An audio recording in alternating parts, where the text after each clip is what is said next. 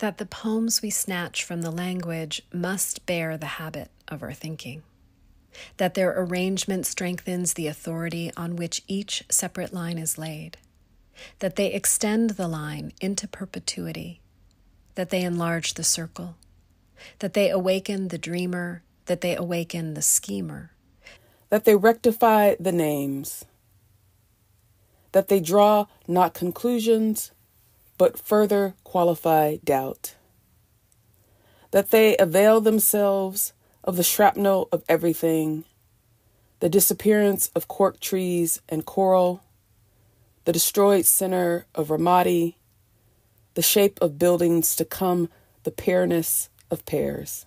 That they clear the air, that they keep a big box sense of humor at the ready, like an axe in a glass case. That they bring the ship nearer to its longing, that they resensitize the surface of things. That they resonate in the bowels, that they will not stand alone.